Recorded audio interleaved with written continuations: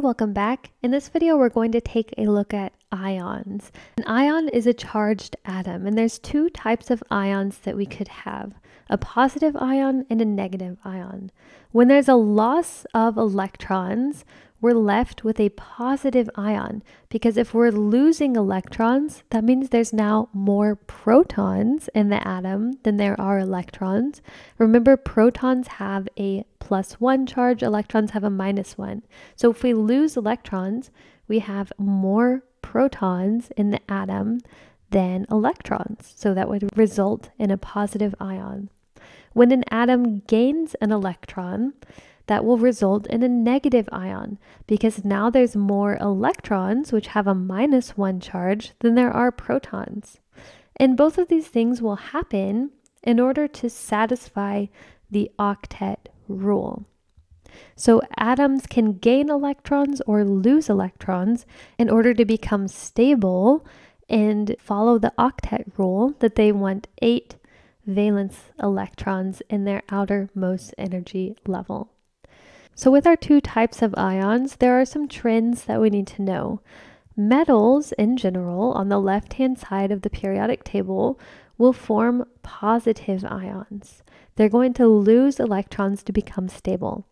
Nonmetals on the right-hand side of the periodic table will gain electrons to become negative ions. So metals will lose electrons, nonmetals will gain electrons. And let's take a look at why that happens. If we look at sodium, sodium has an atomic number of 11, which means there's 11 electrons within the atom.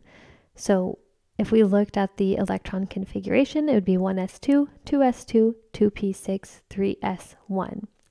And if we drew this out, sodium has 2 electrons in the first energy level, 8 in the second energy level, and 1 in the third energy level. So right now, sodium has 1 valence electron. But if it were to lose that electron, if it were to give that electron to another element, then if we erased it, if we gave that electron away, look what we have underneath that 3s shell. We have 2s and 2p, which gives us 1, 2, 3, 4, 5, 6, 7, 8 valence electrons, and we've now satisfied the octet rule.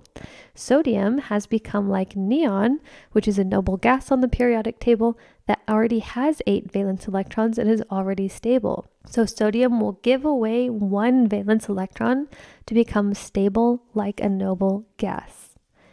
So sodium just lost an electron. It lost that 3s electron, which means now it has more protons in the nucleus than it does electrons. Because sodium still has an atomic number of 11, so there's 11 protons there, but we lost 1 electron, so there's only 10 electrons. So that means sodium would have an overall charge of +1. And then let's take a look at fluorine. Fluorine has an atomic number of 9, so its electron configuration would be 1s2, 2s2, 2p5.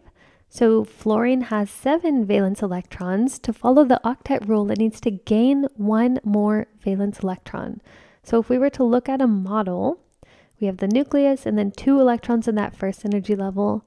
1, 2, 3, 4, 5, 6, 7 valence electrons in the second energy level.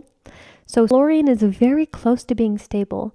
It needs 1 more electron, so it will gain an electron, usually from a metal, which means now if we were to look back at our electron configuration, we could add 1 electron there. So we have 9 protons. The number of protons never changes. So we still have 9 protons, but now look, we have 10 total electrons. So we have 1 more electron than we have protons in the nucleus. So fluorine would have an overall charge of -1. It is now an ion.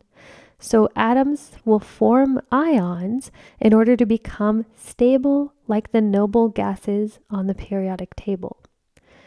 All elements want to become stable, and sometimes they have to become ions in order to achieve that.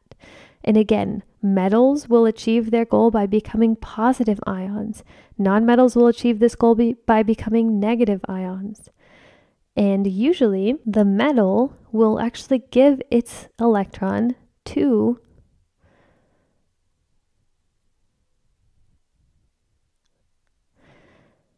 and forming an ion is the very first step of a special type of bonding called ionic bonding, which you can take a look at in my next video.